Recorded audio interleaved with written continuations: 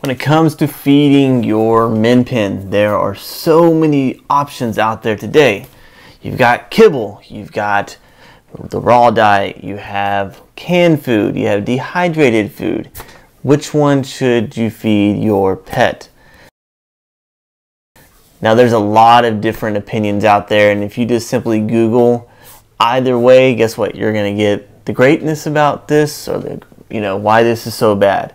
So in today's video, we're going to try to present an objective argument for basically the good and bad and ugly of both the kibble diet and a raw diet. Now, like I said, nothing in this video is going to make every single person happy because there is no true one answer for each person. So I'm not a veterinarian of any kind. I'm not a canine nutritionist, and I've been to school for anything like that. So take this video for what it's worth. Okay, let's talk about a raw diet a little bit. So what actually is a raw diet?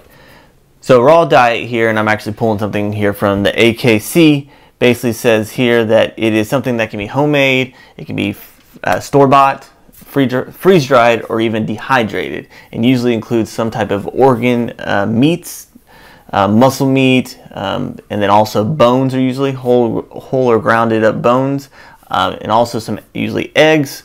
And also there are specific fruits and vegetables that are dog safe that are usually included in that diet. And so if you're choosing a raw diet, some of the benefits that people have cited and some research that's been done shows that they have shinier coats, a healthier skin, also improved dental health has been cited, as well as a big one is increased energy. And then for some, you didn't even realize, I guess it's a smaller stool, so when your dog goes poop outside, it's easier to clean up. So what are some drawbacks of the raw diet?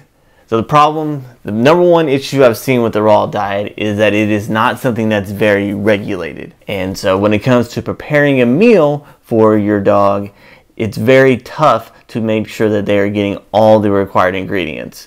This is especially tough if you are preparing everything from scratch by yourself. You buy all the ingredients and you're preparing every single meal. Now, obviously, that is a lot more cost effective than using one of the many services that are offered out there, such as Ollie's is one that comes to mind. They actually will, select it for you and send it to you, and the pre-portioned package and everything. And therefore, I guess it's a little bit more regulated. It's been, and their diet has been tested by, like I said, a canine nutritionist or a veterinarian of some kind.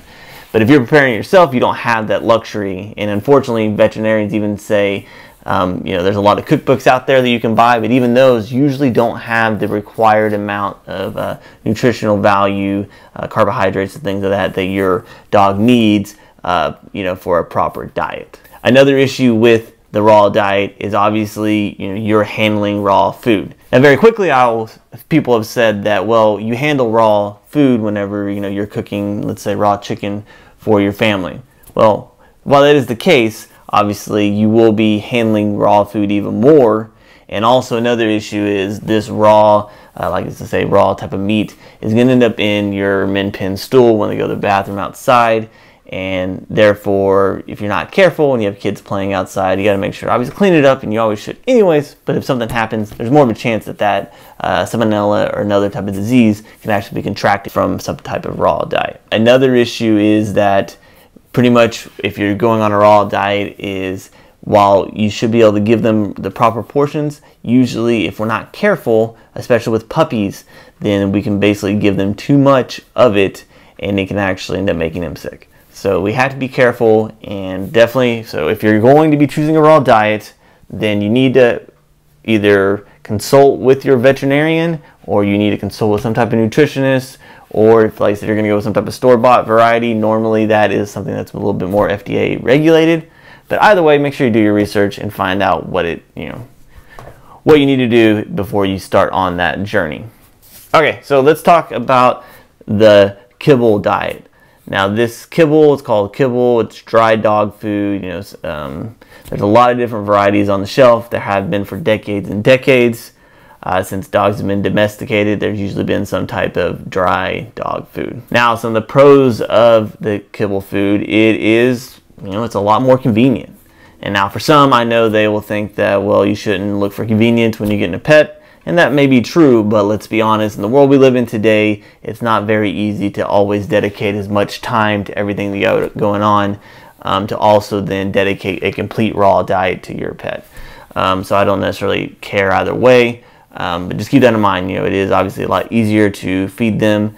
Also, it's something a lot easier to portion out. You know, once you figure out this is the amount of scoops that they're going to get twice a day or 3 times a day, then you kind of know that's what it's going to be. Get the right scoop and you're good to go. Additionally, when you buy the food, and it's a lot more convenient for storage. I mean, you can have a dry storage area for it, and therefore it's always there. You're not trying to put 1,000 different raw type of foods available in your refrigerator or in a freezer somewhere. It's kind of just, like I said, right there in its own container. Also, it's usually more readily available. Obviously, at pretty much every store you go to, there's always going to be some type of dry dog food. Now, caution that you want to make sure that you are getting the right type of dry dog food. So while it is readily available, you want to be careful getting it at certain stores, I'm sure, that just have the bottom of the barrel stuff available. Some other things that are good with dry dog food is that it's kind of easier for training. You know, I'm a big advocate, and I say all the time on this channel, that train when they eat, especially when they're puppies, training when they're eating. Well, it's a lot more difficult if you had like some type of raw meat, obviously, to parse that out and to use for training, especially to be able to handle it correctly on your side. So, but if you have those obviously individual dry kibble pieces, each one of those is a training opportunity in your hands. So if you have that, definitely that's a good training thing there as well. And then also, you know, when it comes to kibble, it is going to be cheaper alternative to a raw diet. Now, once again, there's very cheap kibble, and then obviously you can go to a lot more expensive, you know, the science diet type of diets that are more expensive, but even so, they're usually less expensive than getting the raw diet. You know, what are the drawbacks of the dry kibble? So a lot of them is the substance they're made of. You know, advocates of raw diets, you know, will cite that, hey, dry kibble is made from things such as, you know, at a rendering plant. It's made from diseased animals that we don't really know what's in them. And there have been issues that you can find, and, you know, you can do your own research, and please do. You know, there's been issues in the 90s and the 2000s, and just like any food, it gets recalled. Now, speaking of food, you know, recalls, so this happens obviously a lot, right? This happens for humans whenever they have processed food, happens for animals as well. So just because you see a recall doesn't mean that alone, because obviously that chicken or that type of beef that maybe you're feeding your dog could also show some type of recall that happened on that specific lot as well. But they have been known for recalls, and also there have been issues when it comes to digestion for the dry dog food. Another thing is, if you get the wrong type of dry dog food, is it will have a lot of high in grain, you know, which grain is not usually in the diet for a dog, but a lot of dog food companies have been known to put grain-based kibble in, pretty much that fills out, and therefore it's cheaper. Grain's cheaper, obviously, than other types of ingredients, and then therefore, but it is not good for the dog's digestive system, and it pretty much doesn't give them all the nutritional value that they need. So a little, you know, side note here is, if you are electing to go with some type of dry kibble, the first thing you always have to check is look at the ingredients on the back, and you need to make sure that it is a meat product that is listed first. Make sure that it's not grain. Now, I'm not saying go with grain-free, because there's their own issues with that, but make sure that the number one thing is some type of actual, and it's not like a meat byproduct, but it's actual chicken, or it's lamb, or it's salmon, or whatever type of thing you're going for. Make sure that it has that in there, okay? That will definitely make sure that you're at least getting the biggest amount of nutritional value for your pet. And definitely don't just look at the most expensive items out there. Make sure you go for the right ones, and then, like I said, do a little research on them before you make that decision.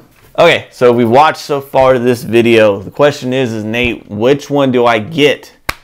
And I have to tell you, there's not a perfect answer for this. Now, I know this video can seem probably slightly controversial, because I know there's going to be many people in each camp that will have many comments about it, but I wanted to present, like I said, a kind of an overview of this to kind of get you on your way. But please, if you take any homework away from this video, it's do your own research, figure it out, and definitely talk to a professional before you elect to go to any diet.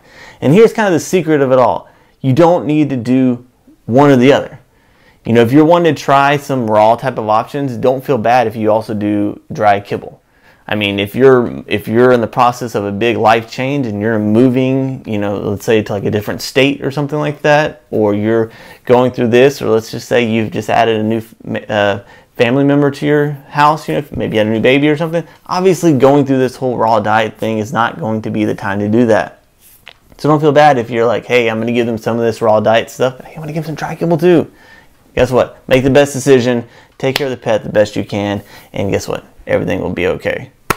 Okay, so thanks for joining us today. If you are considering getting a min pin and you don't have one yet, we just did a video talking about the puppy min pin starter guide. So we'll post that video right here. Go check that out. It will get you really started on the right track. That's all we have here, and we'll see you over in that video.